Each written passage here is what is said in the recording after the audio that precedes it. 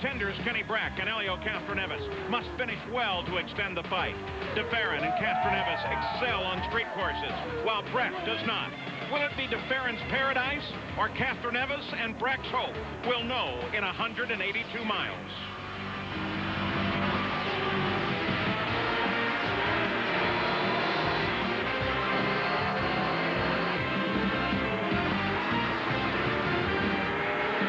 Paradise Down Under, Surfers Paradise, Australia. Round 20 of 21 for the CART FedEx Championship Series. Today, the champion might be crowned at the Grand Prix of Australia. Well, Gil DeFerrin, in fact, can wrap up the championship if he stays away from trouble and ends the race with a 23-point advantage. Smooth and clean. Smooth, that's the DeFerrin way. Clean is up to everybody else.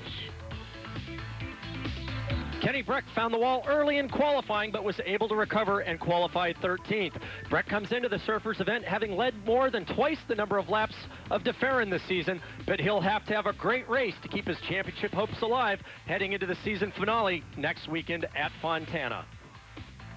Let's take a look at the way that they qualified down under. Roberto Moreno has the pole. It's his 100th start. Gil DeFerrin, starting second, failed to finish a single lap in the last 2 years. Paul Tracy is fourth for the 4th year in a row. Scott Dixon is the highest qualified rookie. Helio Castroneves, there he is in 11th. Kenny Brack starts in 13th. Adrian Fernandez won from 17th last year and starts in 17th today. And Alex Barron replaces Max Wilson at the wheel of that car. Let's take a look at the track here at Surfers. It's the second longest circuit on the CART Tour at 2.795 miles. Unusual for a street course in that it has 4 long straightaways where speeds can reach in excess of 190 miles an hour. But those 4 straightaways are punctuated by 4 chicanes. The drivers will have to be very aggressive over the curbs. That's tough on gearboxes, and especially that first chicane, turn number 1. We've seen lots of action there in the years past. 65 laps. Fuel is critical, trying to figure out that strategy. You can make it on a single stop if you get the right number of yellows and everything goes just right. Well, Chief Steward Chris Neifel fined Paul Tracy and docked him 3 championship points, put him on probation for comments that he made for several different incidents at Laguna Seca, including this one on pit road. I had a bent suspension from when Castroneves turned me around in the pit lane. And what's more upsetting about that is how Chris Neifel runs this series. I mean, this series would be better off if they had a circus clown as a chief steward, because the job he does is a joke. Well, along with everything else, that little comment cost Paul Tracy $50,000. Well, now the field has already begun to roll down under, and we want to take you back just 1 year ago. Jan Beekes, you remember the start and Gil DeFerrin's problem then. Yeah, and I think that Parker mentioned that there's a lot of action in turn number 1. Here is why. Montoya on the left, DeFerrin on the right. They make contact. And the reason, Paul, you don't break in a straight line coming into this first chicane. And when you have 2 rows of cars, they have to get down to single file for that first chicane. So the field now anticipating the green flag as they come off the long run alongside the Pacific Ocean, and then turn back up heading north and head for the start-finish line.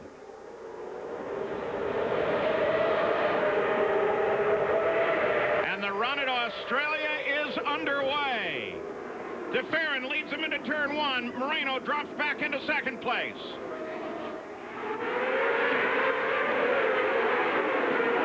DeFerrin doing just what he needed to do, got around the nemesis of last year, picks up the lead of the race.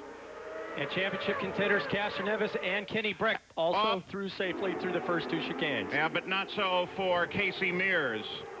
He's off very early on, starting well in the back of the field.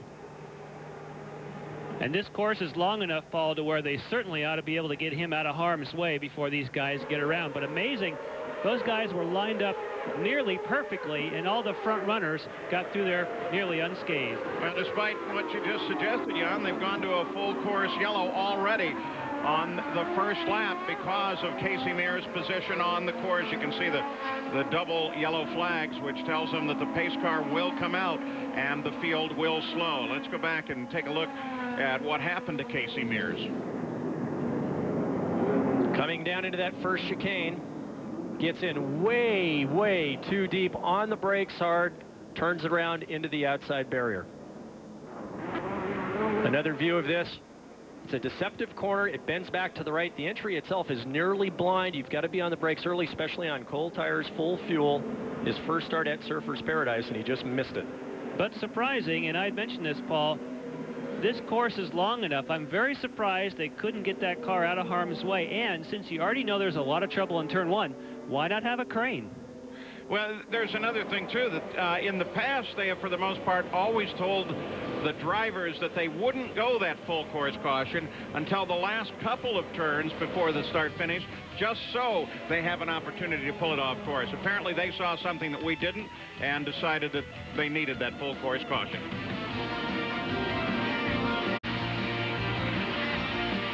This ESPN Speed World coverage of the Grand Prix of Australia is being brought to you by FedEx, proud sponsor of the FedEx Championship Series, and by Nextel, how business gets done.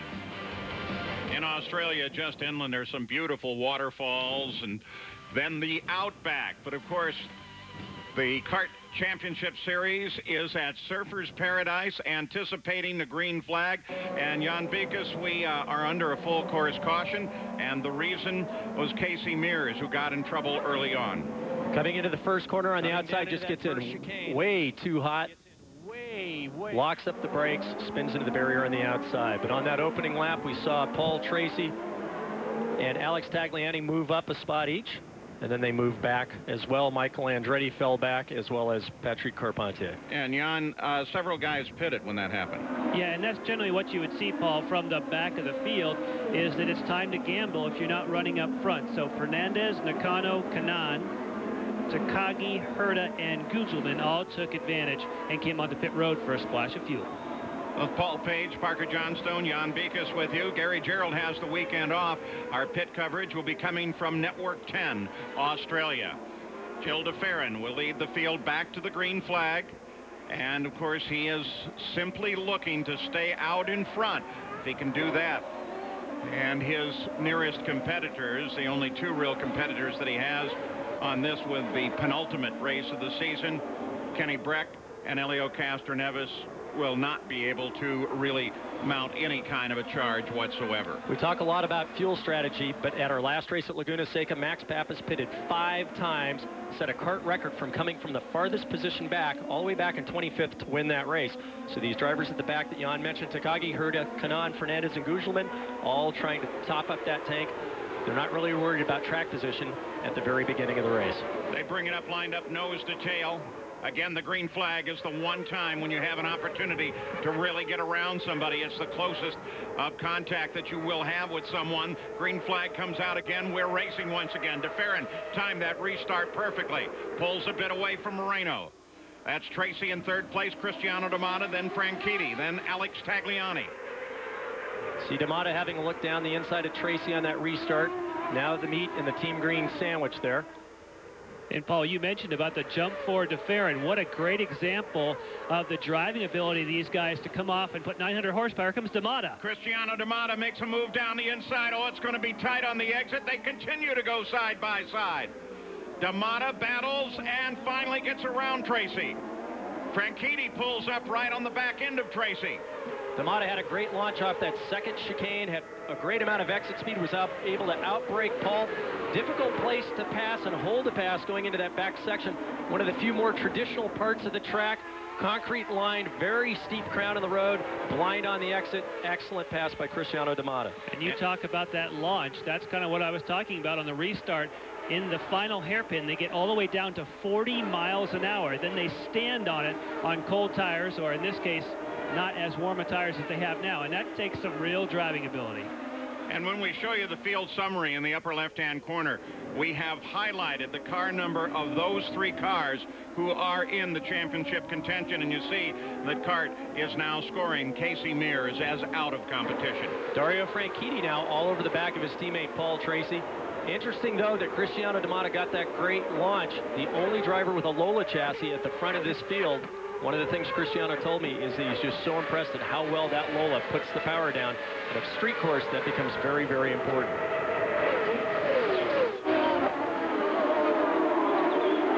Leaders now completed 4 laps.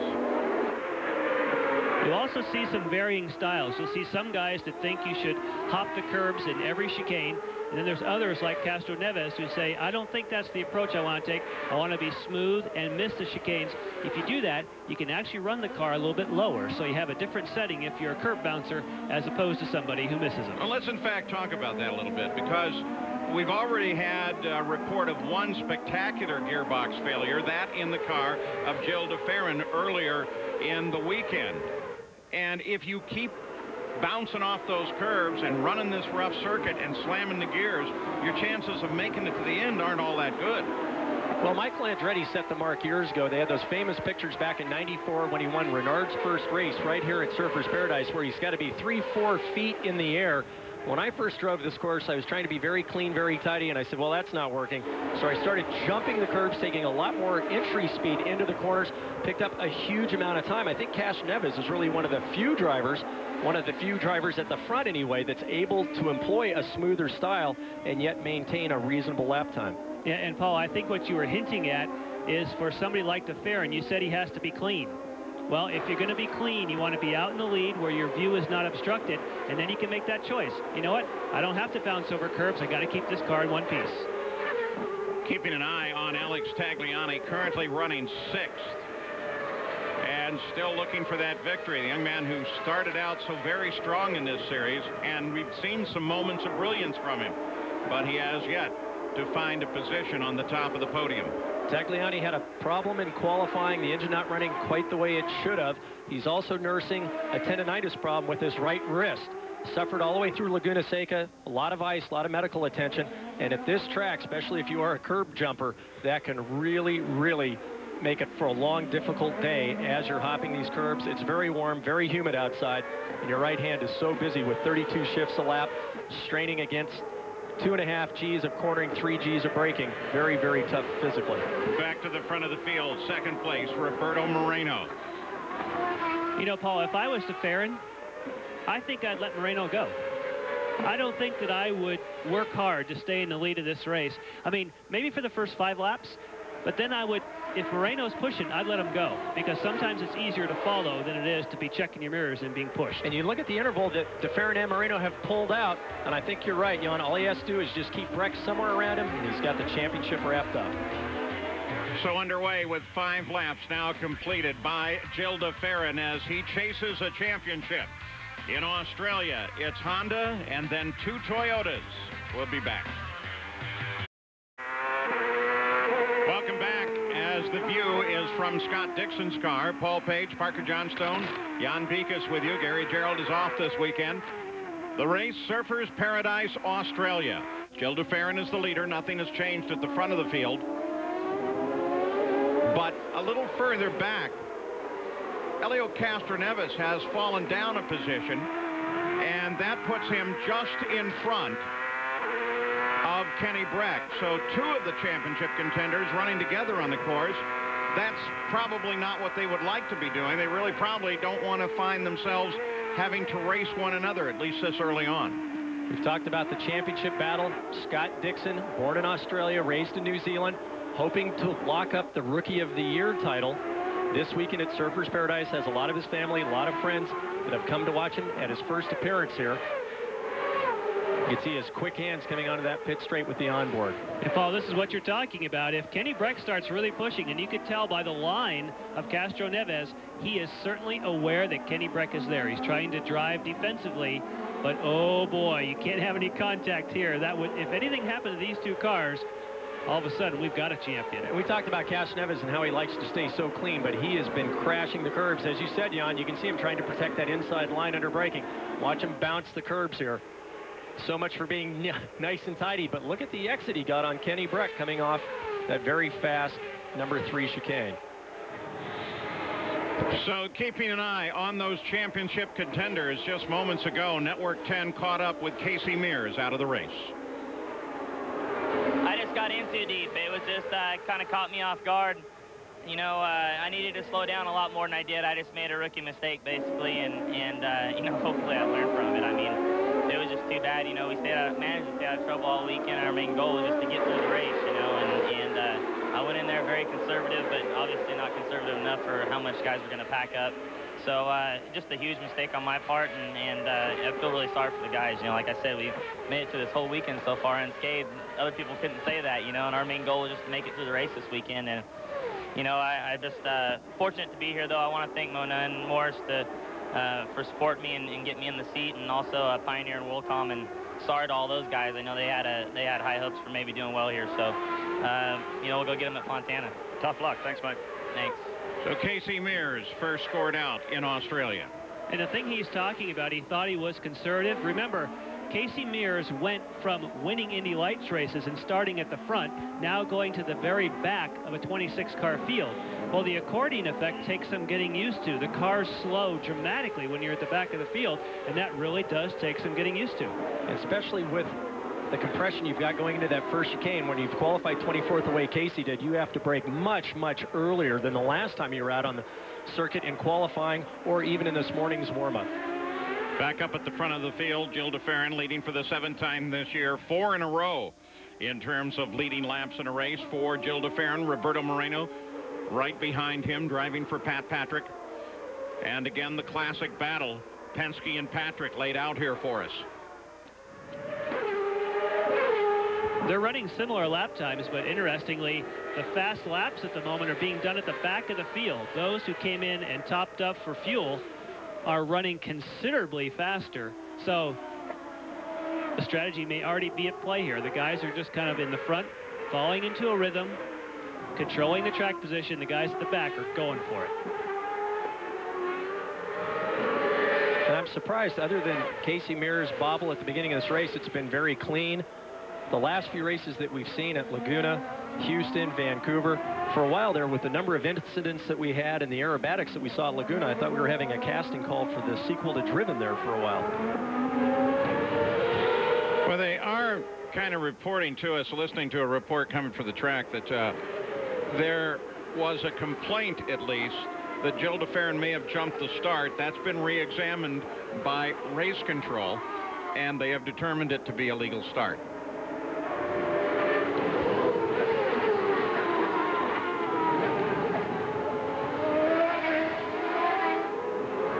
Michael Andretti, who fell back to 7th place behind Tagliani, now trying to work Tagliani, and Servia comes offline and slows down. Well, Servia slowed well before the corner. Remember that he was up there just ahead of the battle of Castroneves and Breck, and suddenly he's pulled out of the fight. Obviously, he's got some sort of problem, just went straight through the chicane looking for a cutout in the wall.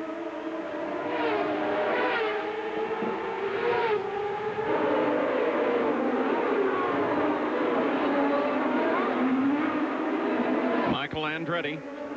Or Brian Herta. Looking back to Brian Herta, 24th place. Thanks, Park. No problem. And there's Oriol Servia off the edge of the course. Surprised he's staying in the cockpit, because it looks like, well, now it looks like he's getting ready to climb out. Came to Surfers with only one car. The primary car destroyed at Laguna Seca, sent back to England for repairs.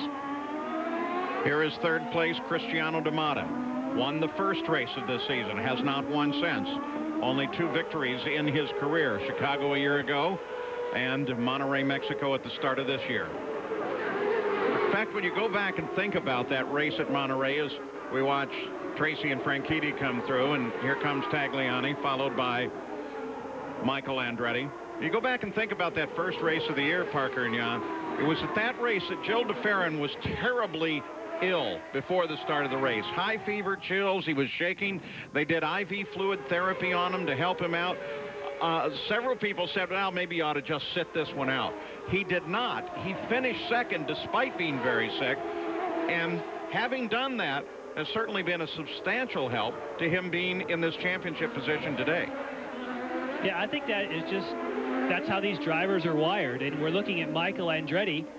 That reminds me of he and Paul Tracy. It is amazing how they both run really well after having been in trouble and been placed on probation. Paul Tracy running in fourth, Michael Andretti currently not on probation. Maybe he wishes he was. But sometimes when you have adversity, not feeling well, or under pressure, these guys really respond. We've seen that Adrian Fernandez in the past having the flu at Motegi coming back and win. But I think you look at Gilles de Ferran, Paul, the fact that he hasn't dropped back, he hasn't let Moreno go by. This guy's a champion. He's a racer. He's not going to give away the lead if he doesn't have to. De Ferran and Roberto Moreno staying in touch with one another, but now beginning to pull away from third place. Cristiano D'Amata, about 100 yards, separates them back to D'Amata. It remains the same at the front of the field. De Ferran, Moreno, D'Amata, Honda, Toyota. Join host Chris Berman and analyst Tom Jackson as they break down all the NFL action on NFL Prime Time. Sunday night at 7:30 Eastern on ESPN. The most comprehensive NFL highlight show on television. NFL Prime Time presented by Miller Lite every Sunday at 7:30 Eastern on ESPN. For more, log on to ESPN.com. The run continues. The Kart FedEx Championship Series, Surfers Paradise, Australia. The ride here with Bruno Junqueira. Nothing's changed at the front of the field. De Ferran, Moreno, D'Amata, the top three. Junqueira is back in 17th. And we're going to take it back up to the front of the field. There's the separation. De Ferran to Moreno. Just a little over a second on that last lap, the interval between De Ferran and Moreno. Moreno's been closing it up the last few laps. You see Gilles looking in his mirror. Just wants to make sure that Moreno's not close enough to have any problems with possible contact.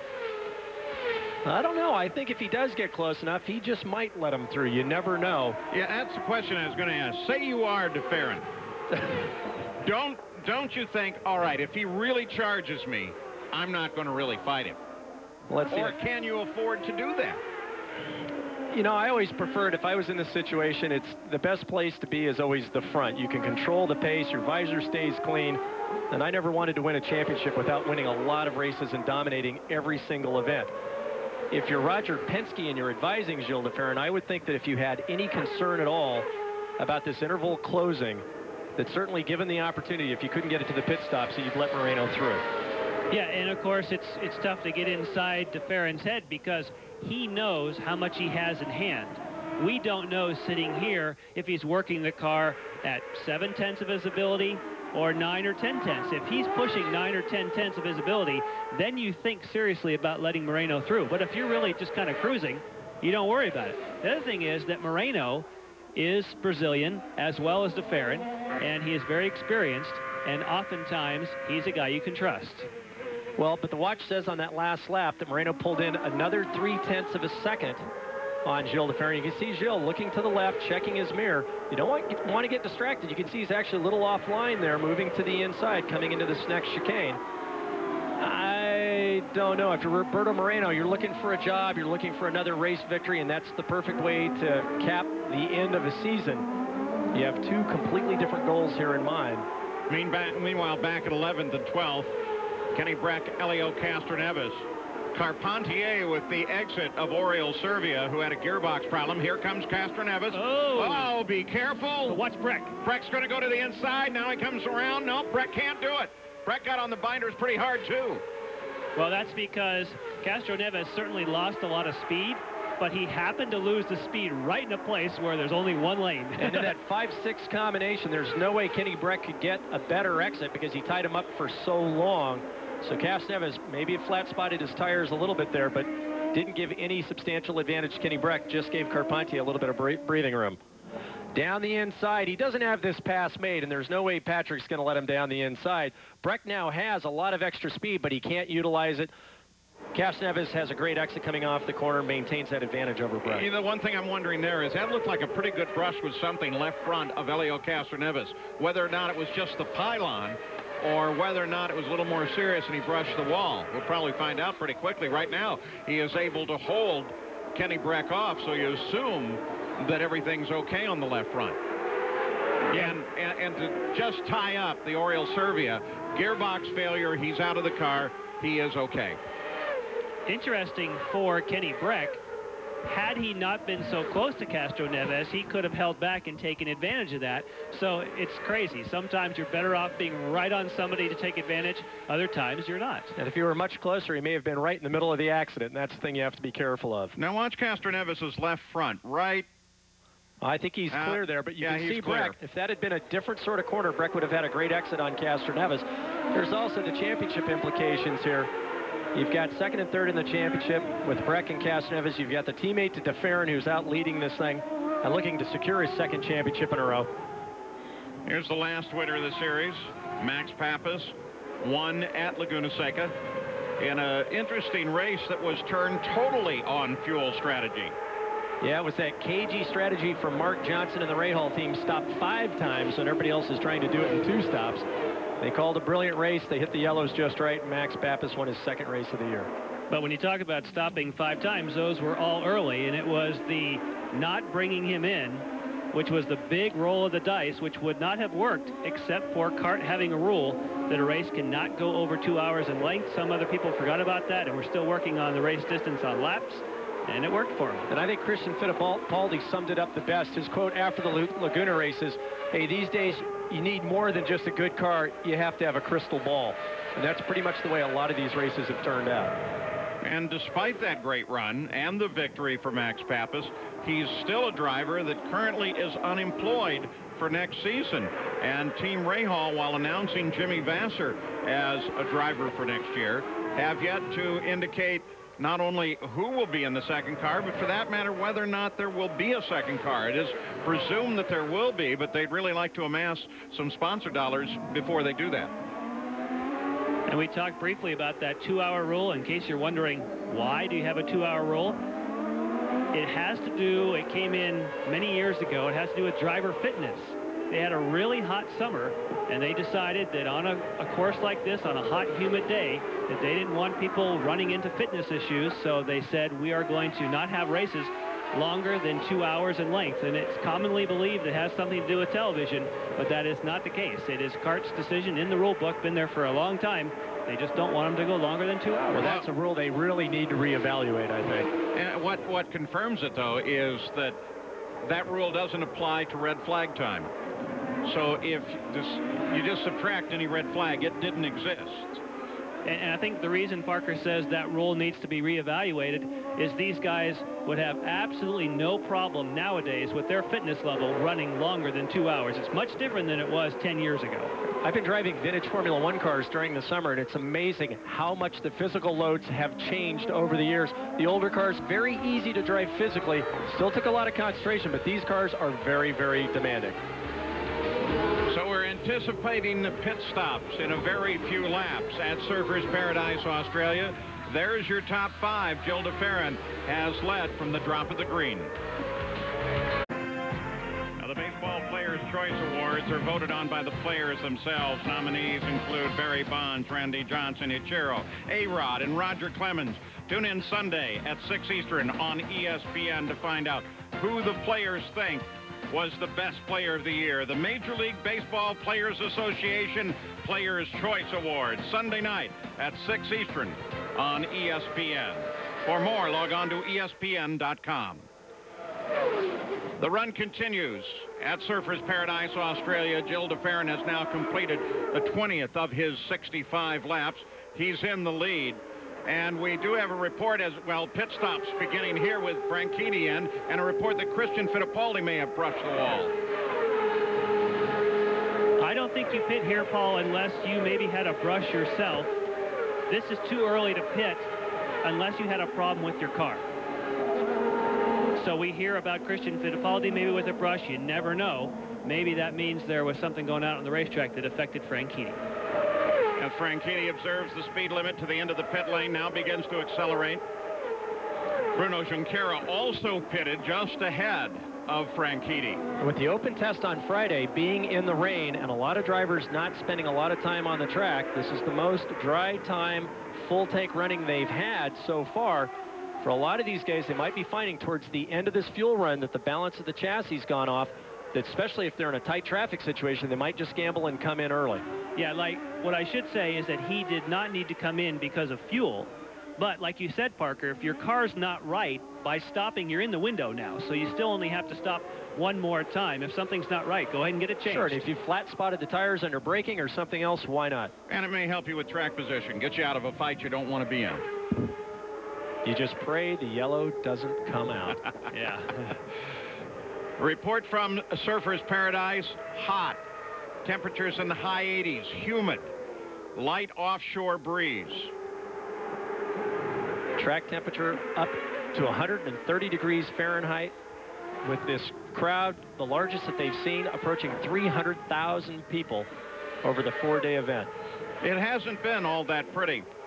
In the past couple of days, Friday, it's after all in the tropics, and they had a torrential downpour. They started to get the track dry. It rained again. One of those uncomfortable days in racing. de Ferran now almost 2 seconds ahead of Moreno. With some reports that they're laying out for de Ferran. And again, you should be able to go farther on fuel than this unless they're going with the crank up the fuel, use the max qualifying setting. Mimo Gidley also coming onto pit road. So there may not be much conservation going on out there. These guys are flat, got the fuel cranked up. And we've seen that from de Ferran so many times in the past. Just put it on full rich and run as hard as you can. Get as big an advantage as possible over the rest of the field. He and Moreno now 8 seconds ahead of D'Amata and the rest. And that was 10.2, so it wasn't an empty fuel tank, but close. So Junqueira, his teammate, already has stopped. Now Gidley has stopped. And anticipating the leaders of the race, you got a glimpse there of all of the crews with tires on the wall ready to jump over at any time. You can see Gidley coming right out in front of his teammate Junqueira. Would have been interesting to see how the exit of that corner would have come out. Junqueira with a lot more momentum. And here is the leader, Gil de Ferran, on the pit road.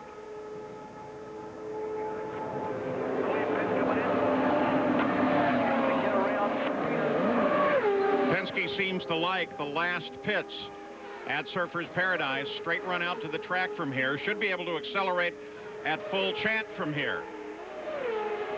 That's exactly it. You don't have to worry about the pit speed limiter on the way out at this track. You just stand on the gas and off you go. Paul Tracy also stopping. His teammate Franchitti stopped a lap ahead of him. John Anderson on the radio to Paul Tracy from Australia, as well as his team owner Barry Green, their home race. Max Pappas in. Roberto Moreno has stayed out, assumed the lead.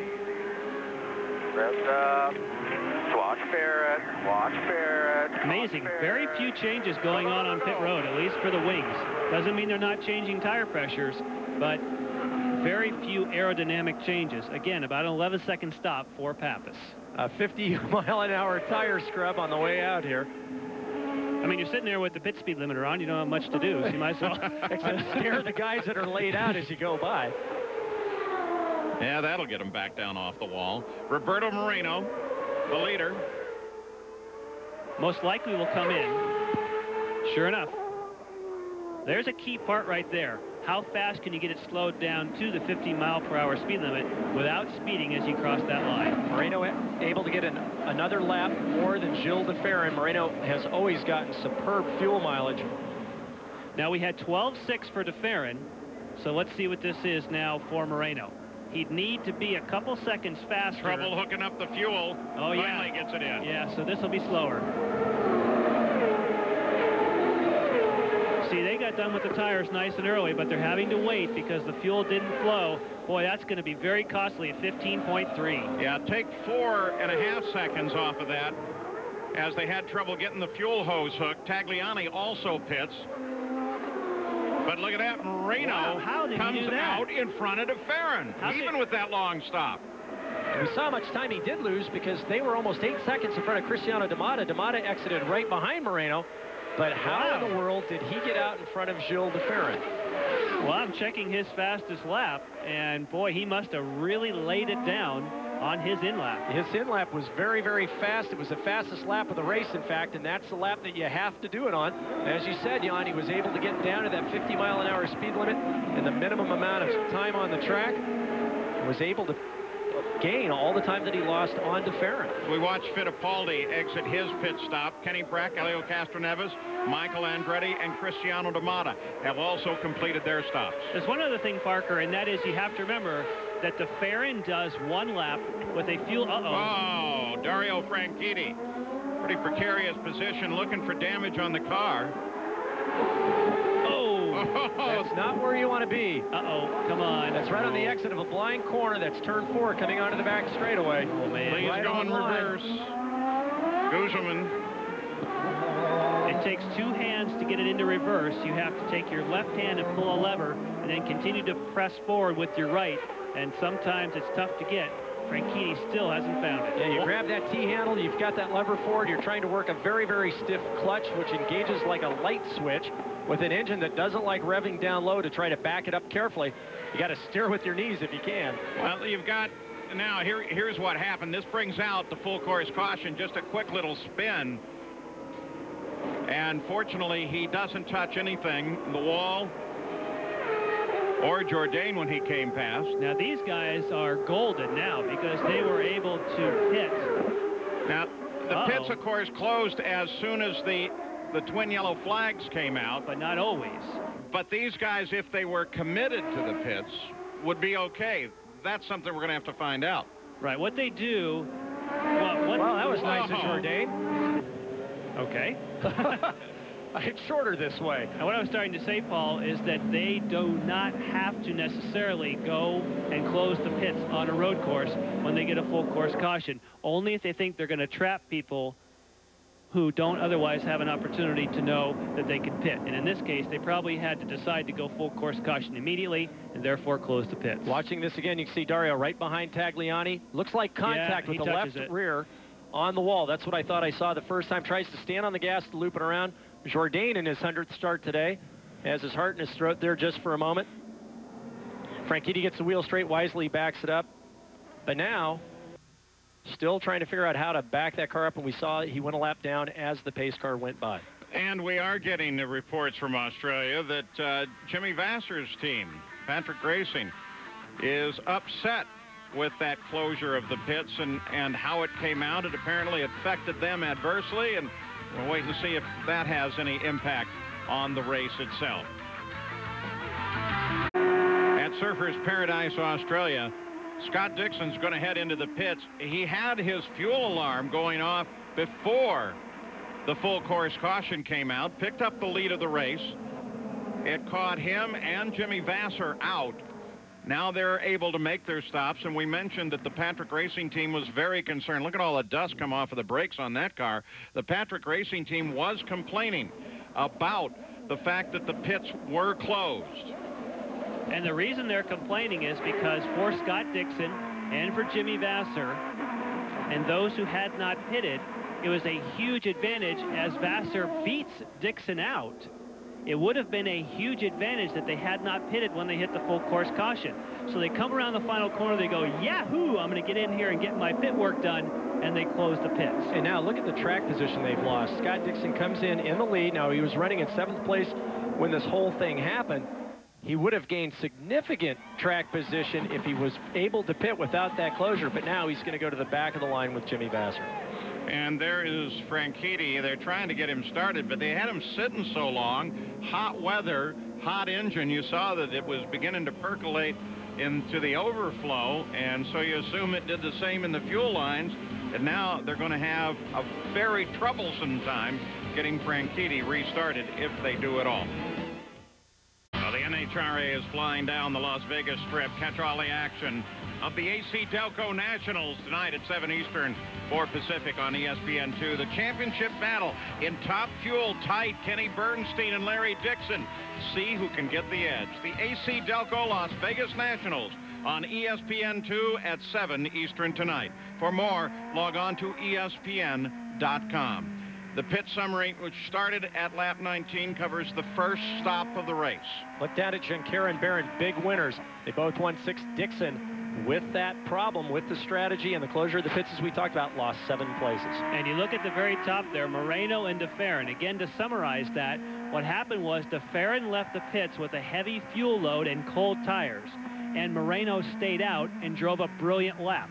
So what happened was, although Moreno had a slower pit stop, he made up the time because he was on a light fuel load, made up more than 2 seconds on the racetrack versus DeFerrin, because DeFerrin's out there running heavy. The very likable Alex Barron, in his first ride in Larry Flair's car, started in the last row, is up in 12th place now. Helio Castroneves, they report his last stop was timed. They sent Carpentier to the back of the field for entering a closed pit, and now we're ready to go again. Green flag is out, and they are underway this time with Roberto Moreno, the pole sitter, in the lead. Great restart by Roberto Moreno. As we saw at the start of the race, Roberto Moreno appears to be quicker. Oh, look at Castroneves and Kenny Brack. Uh-oh. Drop back, Kenny. You're going to get a penalty. You better let him slide through there, and he does. Yep. You're allowed to do that as long as you do not improve time or position, and you correct it, which he has done. To avoid the contact, he did the wise thing, then just dropped back behind Castroneves. But as I was saying, Moreno was quicker on full tanks, fresh tires, but as the run went on, we saw Gilles DeFerrin getting quicker and quicker. It'll be interesting to see how these two run at the front, or if Gilles DeFerrin now will drop back and simply pace behind Roberto Moreno. Pappas and Fittipaldi in a pretty good battle right behind this. That's a battle really for 9th place. And from time to time, you catch Fittipaldi. Look at him. He comes out, tries to get inside of Pappas. Pappas tried to get inside of his own teammate Kenny Brack 2 corners ago. And you have to be very careful at Surfers. The roads are crowned so steeply that, especially on cold tires with low pressures and full fuel, they run these cars as low to the ground as possible to maximize ground effects, the total downforce the car produces. You get on top of that crown trying to pass, the car will bottom. You'll lose braking and steering control. So Christian Fittipaldi continuing to work. Here is that situation, Castroneves and Kenny Brack. Now, as long as Kenny drops back in position, and he does slow, lets Castroneves go by, no harm, no foul. And that was a no-win situation for Brack. He couldn't have tried to take that corner. There would have been contact. He made the smart move. I think we're seeing Kenny, though, with a different mindset. At Laguna Seca, he was very aggressive. He knew that he had to push hard, and unfortunately, contact knocked him out of the race right from the get-go. I think what you're seeing here is he knows he can't win this race. The only way he stays alive in the championship is if something happens to DeFerrin, and he just keeps his car on the road. But the way he's sitting right now, he's in desperate trouble with the championship unless something bad happens to DeFerrin. Yeah, let's talk about that championship, because we always track the points as they are run. You see, Brack currently sits 38 points back. He can't do that. He's got to be less than 22, 23 when he comes out of this race if he wants any chance at all of going against DeFerrin. Pappas and Fittipaldi at it again. At Fontana, the California Speedway, where he'd really like to be because he does so very well on ovals and conversely so poorly on road courses. But remembering, too, that Kenny Brack last year, look at Pappas use that curve, Kenny Brack last year here finished second. Watch Max Pappas defending the inside there a few corners back. You've got to be very careful here. The entry speed to these chicanes is very, very fast. It's where all the time's made. He's taking a defensive line down the inside, puts them in very early to the corner. You clip the curb there, it'll throw you right into the exit wall. You can see Fittipaldi now starting to catch back up, trying to figure out how to utilize his advantage to make a run on Max Pappas. Reminder at the front, Moreno, DeFerrin, D'Amata, Tracy, Tagliani. Those are your top 5. Back on board with Junqueira. Junqueira is 11th. His teammate, Memo Gidley, is right behind him. The last few races, though, Paul, you were talking about keeping championship hopes alive. We've seen such strange results. We've seen Memo Gidley qualify 23rd now 3 times in a row. The last 2 races, he's ended up on the podium. Max Pappas, as we've said, coming from the back to win Laguna Seca. So I think Jan's absolutely right. Kenny Brack's just trying to keep it clean, hopes that there's some misfortune that befalls Gilles DeFerrin. and then tries to capitalize on that to take enough points away to keep his championship hopes alive into Fontana next weekend. Now, right here is where we saw Franchitti run into trouble. So I'm starting to stopwatch. The reason being is that that's where Franchitti got into trouble. Was there enough time for CART to make a decision to go full course caution and leave the pits open? Well, I think that's about the halfway point. That's exactly as far away diagonally from the pit in as you can get, way down there in turn number 4. Well, we're up to 24 seconds and counting. So the point I'm making is that CART went full course caution, and the reason they closed the pits, they did not want to strand somebody at the front of the field, leaving them without an opportunity to pit. But because Vassar and Dixon were upset, that means they had plenty of time to come onto pit road. You can see how much time there is. Well, we're up to 45 seconds, so you can understand why Jimmy Vassar and also Scott Dixon were upset. They thought the pit should stay open because there should have been plenty of time for them to hit pit road. Watching further back in the field, and speaking of Jimmy Vassar, there he is. That is Alex Barron, just ahead of Vassar. Barron giving that car a great ride. He has a 2-race opportunity to prove himself as he is replacing Max Wilson in the cockpit of that machine. So it's Moreno, DeFerrin, D'Amata, Toyota, Honda Toyota top 3, the Grand Prix of Australia, the CART FedEx Championship Series. She wore white? She put her past behind her. But you're missing the point of the story. The groom's father-in-law hires him to run the mismanaged shipping department of the family business. No honeymoon? A week and a while. That's nice. Not bad, but keep up. The kid turns to FedEx Ground. They give him affordable nationwide B2B delivery with a money-back guarantee. And he gives Daddy Dearest a high-quality, low-cost lesson in who's the boss. Who is the boss? The kid. The kid is now the boss? The kid is now the boss. That's the story? That's it. What would happen if an SUV were raised by a family of sports cars? Zoom, zoom, zoom. Zoom,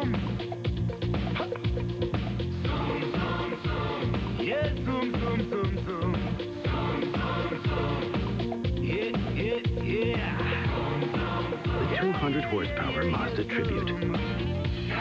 The SUV with the soul of a sports car.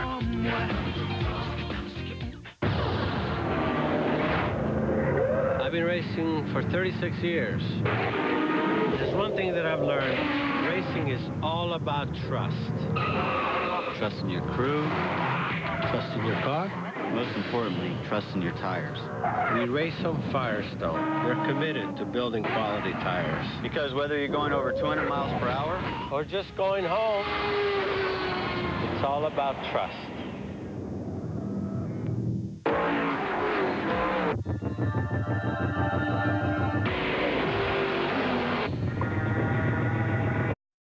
Join host Chris Berman and analyst Tom Jackson as they break down all the NFL action on NFL Prime Time.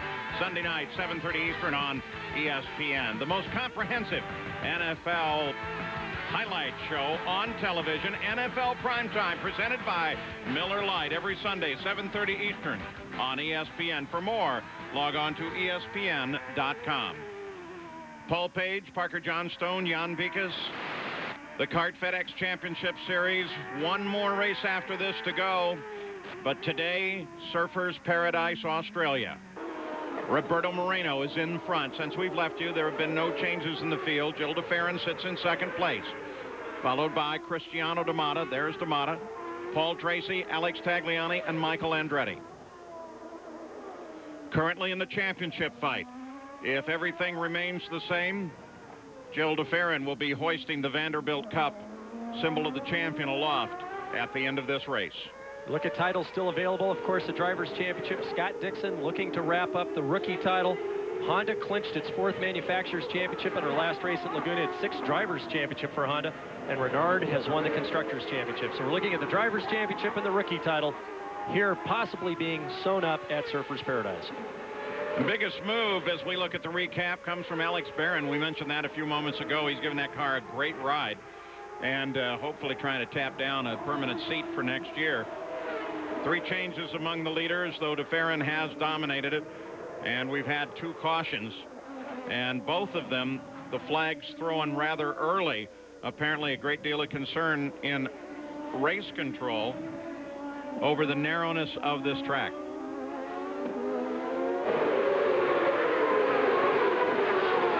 Mentioned earlier, Roberto Moreno being so good on full tanks, fresh tires. He's now 3.5 seconds ahead of Gilles de Ferran. We'll see if this interval closes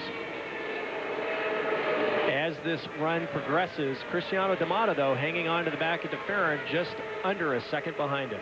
Now, we also talk about, Parker, we have talked about how Moreno took the lead, and you've talked about how he's good on cold tires.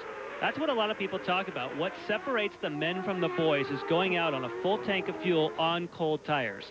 And if you're running for a championship, you don't take a big risk. You don't go out there and just hang it all out. But Moreno could, and it certainly paid off. Absolutely. I mean, we used to comment about Juan Montoya's ability on the starts and the restarts, and after these pit stops to just pull out huge intervals on the rest of the field.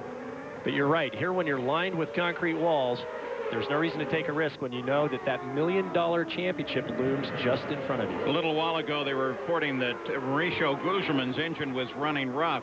He's anticipating a pit stop in the next few moments here. And again, when we show you in the upper left-hand corner the full field summary as we watch Guzman come in, the boxes that are yellow background, those are the 3 drivers who are in contention for the championship at this race. There's a very bad sign. Mauricio Guzman's had a tough weekend. He's got a small chip fracture of his right hand, suffered earlier in the weekend.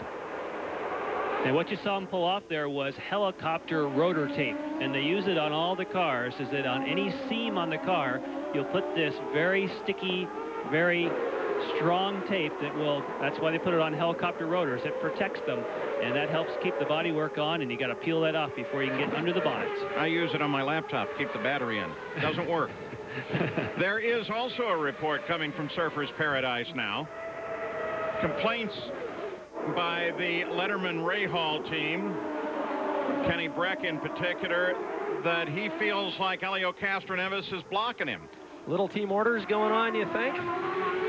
Well, it's not necessary. Of course not. They're in the fight for second in the championship, if not the championship itself. Castroneves is just not going to move over and let Kenny Breck by. He's going to make him work for it. Well, he's definitely driving defensively. And what you do, the first thing you do is you get on the radio and you say the guy's blocking me. Well, you start doing that when you're about 10 car lengths behind him. Right. You start setting the stage when you're not even close to passing the guy. Right, hoping that CART will contact the team and say, we're watching you for blocking. That gets him distracted.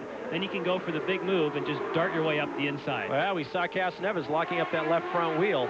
But the CART rulebook states you can make one move. It's not considered blocking unless you react to the change of position of the car that's following you. So for Castroneves, if he wants to drive down the inside, that's his right to drive there, but he can't change line in reaction to Kenny Breck repositioning in his car in an attempt to pass. So is that 2 moves in a chicane?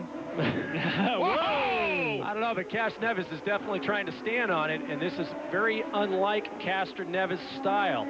He starts pushing a little bit hard, starts maybe feeling a little pressure from behind. He's going to start scrubbing some speed. Kenny Breck's getting out of his rhythm. Now Kenny Breck just has to figure out how to take advantage of these small mistakes that Castroneves is making. Now remember, early on there was a radio communication that Castroneves was losing power. That was what he thought was inhibiting him. Now, if you're a little bit low on power, you have to drive defensively because you think you can push it in the corners, but if you don't, you're going to be a dead duck down the straightaway. Well, I don't know. I watched him go down that last straightaway behind Kenny Breck, or in front of Kenny Breck. Kenny Breck certainly, with Ford power, has got plenty of top-line speed. We're not seeing him close that interval going down those straightaways. Here's where Helio Castroneves just totally lost the back end and caught it. You love it when you're looking out the side of the cockpit to see where your nearest competitor is in front of you. And it's easy to do there. Big crown on the road, similar to sort of the leaps you do at Mid-Ohio. And if you don't have the car set up properly, as you come over the top on power, the back end will step out. Now, Parker, we've talked about the fact that maybe he's low on power. Remember, they are telling us that he did not take on a full load of fuel, so his car will be lighter than Kenny Breck's. And battle continues to move down on top of 6th place Michael Andretti. It's Moreno, de Ferran, D'Amata, Tracy Tagliani. The country famous for kangaroos, Australia. Kangaroos, koalas, and of course, Surfers Paradise. We'll be back. For our first Toyota Spotlight, we want to take a look at Gilles de Ferran. What a wonderful run he has had this year. Remember the run at Rockingham in England? Houston, all the action. And then he comes up on top. Laguna Seca, another good run. All of these have kept de Ferran that consistency in the championship fight. At Surfers Paradise, the view is Dario Franchitti.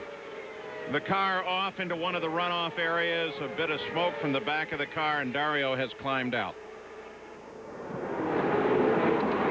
And Mauricio Gugelmin getting out as well. Gugelmin, the report had been the engine was running rough. Going to be a painful day. You notice he'll favor the right wrist.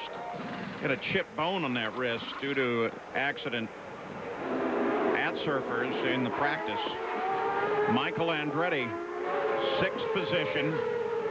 That battle continues behind him. Helio Castroneves and Kenny Brack, despite complaints of, we'll put it in quotation marks, blocking by Castroneves, no action has been taken. So apparently the chief steward Chris Neifel and his staff have not yet seen an action that they believe to be blocking, at least enough of an action that they would take some sort of penalty during the race. On board with last year's winner, Adrian Fernandez, started in 17th position, currently running in 18th. And if it's a bit of a prediction to the end of this race, Fernandez won last year on a really brilliant fuel strategy and often figuring out how to time those pit stops, when to bring them in and how much fuel to give them. Of course, you have to start with a full fuel load. They're going to look at that as a rule for next year and maybe put all of the fuel in the pit side tank and let you start the race with a short fuel if you want to. But under the current rules, you start with a full 35 gallons on board. But still, fuel strategy is really a very interesting game. A lot of consideration being given to try to take out the driver adjustability of the mixture control. They're having problems policing right now any of the electronics. I think that might be difficult to do, but certainly they need to do something to take away the luck that's involved, or the pure luck that we've seen in the last few races of just happening to hit the yellows at the right time, so that kind of alleviates engineering skill, driving skill, team's ability to do pit stops. Just being in the right place at the right time has worked out more often than not to determine the winner. Running down at this point, the Esplanade, the Pacific Ocean, is just off to your right. This one's 60 miles an hour in second gear in qualifying, but you tend to use third gear in the race. If you go up one gear, you get better fuel economy. And certainly that was a nice... Helio Castroneves just ran off course. Was third in the championship. He and Breck, the only two drivers that could challenge de Ferran, but I'm afraid... Yeah, he's saying that's it. International sign for I killed it. Spun it, motors down, and that could spell the end of any hope, as faint as it may have been, for a championship for Helio Castroneves. He wants to get going again, but he really needs to be up winning this race. Look at that. Just locks up the rear brakes on the way in. Can't make the corner, tries to keep it off the tires, does a nice job there. Now, if they go full course caution, they're in a window. If they go full course caution, expect everybody to come in and try and fill that thing up with fuel. Yeah, he just carried a huge amount of speed into that corner. There was no way he was going to make it. Was all over the binders. Was very, very fortunate not to hit anything. He made a last-minute decision there, started to back it up, and then he stalled it. They're still waving yellow flags only in that area of the track. He got off the edge, but look at everybody that anticipated perhaps the yellow. They thought it was going to come out. Yeah, and I wonder if, boy, you sure hope there wasn't a miscommunication to where maybe they said they were going to go full course and change their mind, because otherwise these guys are up the creek. Well, what's your best guess, guys? About 5 laps before they would have to come in, and this group could even wait, some of these guys, till a bit later than that. Well, the math is pretty easy here. They have to go 24 laps. They can do that, but they're really going to have to stretch. We've seen guys with help from the yellow come in on lap 22, 23. So they're going to have to do a splash and go at the end unless we've got another yellow. Well, you flat don't pit unless you think it's going to go full course yellow. So either they were rolling the dice and gambling that they were going to throw it, or they got some bad communication. We saw Carpente, one of those cars that came into the pits. Remember, he was penalized for coming in as the pits closed. So I think they simply took a gamble and they lost. Moreno now 6.2 seconds out ahead of de Ferran. D'Amata 1.2 seconds behind DeFerrin. So Moreno now extending his lead. Remember, Moreno scored a victory at Vancouver this year. All of his victories have come on temporary circuits, and he's looking so very strong here. Better get the Kleenex box ready, Paul. Remember, he's been in the series off and on, 9 seasons full-time in the season. But he drove his first race in the series in 1985. Castroneves, they did get restarted, and he's back rolling again. As we mentioned, Jourdain and Moreno, this is their 100th start. As you said, Moreno starting back in 85. Oh! Jourdain got to 100 starts starting from 1996. Get a big tank slapper in the middle of one of these chicanes, and that'll get your heart going. That was quite a moment for Tagliani. He was looking down like he was trying to find a gear. Well, that's not where you go looking for it. Remember, his teammate Carpentier crashed at Nazareth because he had his head down in the cockpit looking at the display as he went into a corner. And Pat looked at me afterwards and said, well, you know how that is. And I said, no, I don't.